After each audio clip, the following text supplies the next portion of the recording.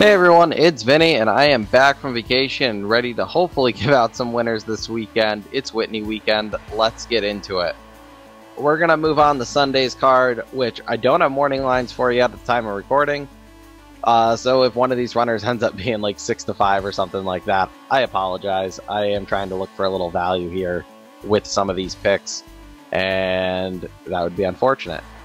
But anyway, we're going to jump in. Race 1. It is a maiden special weight for 2-year-olds on the turf, going 1 mile and a 16th. And the first horse that I want to talk about in this field is Sands of War for Sherry DeVoe. $550,000 yearling purchase, sired by Warfront. But the dam is where I kind of think this horse might have something here. The dam is Egyptian Storm, who is out of Stage Magic, who is the dam of Triple Crown winner Justify, who is also having a fantastic start to his stallion career. I can see why this horse sold for $500,000. The works have been okay. Sherry is very good with her turf horses. I think this one could be something. Not sure on the price we're going to get. I'm hoping kind of around that 4 or 5 to 1 range, especially with some of the others in here. But if this one gets bet down, I would not be surprised. It's probably a good sign if this one does get bet down on the tote board. The second horse in that first race that I'm kind of going to keep an eye on, but one I think is going to take a lot of money, Kingdom Come for Bill Mott. Son of Justify, like I said before, off to a very hot start at the stallion. But this one is also a half to Art Collector. Everyone knows who Art Collector is at this point. He's a consistent grade 2, like low grade 1 quality horse. Bill Mott has also been very good in the last couple months with his firsters, so I'm expecting this one to take money. But by the off chance this one still floats around like 4, 5, 6 to 1, I think this one's worth using on tickets too. The workouts have been pretty good for a Bill Mott first time starter. Looking at race 2, another pedigree play that I like, depends on the odds though, is Ways and Means for Chad Brown. This one is a 3/4 sister to Highly Motivated, who, yeah, didn't pan out as an older 3-year-old, lost a couple close races, and then just kind of never put the pieces back together.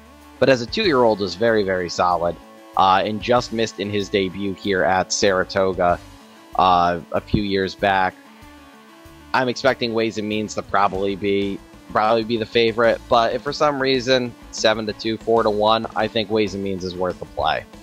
We're going to jump all the way to race 6 now on Sunday, and this is the last maiden special weight on the card. There's 3 on this card, which I like because I am a big fan of these maiden special weights. And there's 2 in here that I'm kind of interested in. The first one is Holiday Road for Bill Mott. Mott's been very good with his first-time starters, and I am also a sucker for Godolphin Homebreds. If you've been following me for a while, you've heard me say that 1,000 times. Just one of those things, and it works out. They have a very good breeding operation, and they just produce good horses. Holiday Road is a half to grade 1 place marking, and grade 2 winner, Lake Avenue. Both sprinters. This is a sprint. Kind of fits here. This one also has very good works for a Bill Mott first-time starter. So I'm kind of expecting this one will take a little bit of money, but again, gonna hope for that 4 to 1 range at least.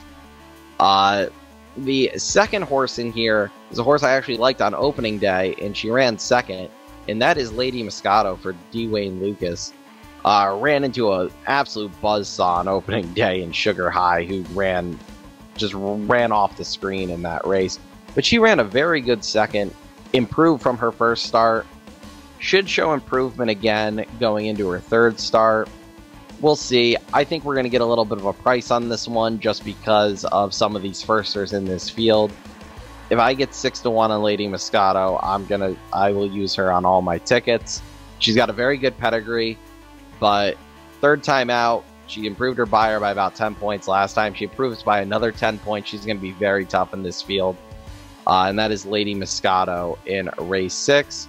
And that's what I have for this weekend. A lot of maiden races.